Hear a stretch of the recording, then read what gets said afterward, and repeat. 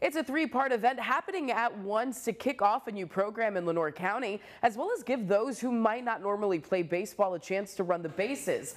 9 on your side's Caitlin Richards is joining us now after talking with law enforcement and event organizers. So Caitlin, what's happening? Angie, it's the second annual Ride for RADD. RADD stands for Raising Awareness for the Developmentally Disabled, helping over 8,000 people per year.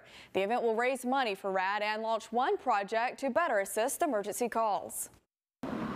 At 10:30 Saturday morning, riders will go from the Boneyard Harley-Davidson to the North Carolina Veterans Home in Kinston, through the Caswell Development Center and on to Granger Stadium. Also at 10:30 in the morning, RADD's team will be playing baseball against the Down East Wood Ducks. So when our riders arrive there around the time their game's about over, they'll get to come out and see the riders, and the riders will get to see who they're riding for. What's the purpose of this fundraiser to begin with?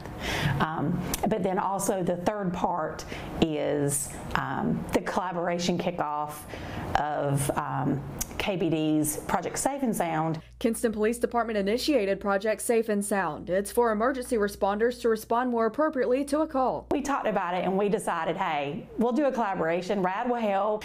I said, would you be open to this being a collaboration along with Lenoir County Sheriff's Department? And he said, if you can make it happen, we'll do it. We were on board.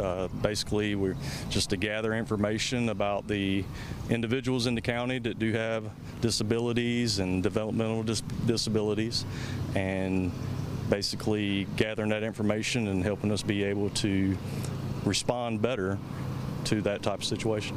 With no situation getting left out. Whether it's a 4-year-old child that has autism and sensory issues that can't handle sirens, to a 75-year-old grandmother who has dementia, it can help both.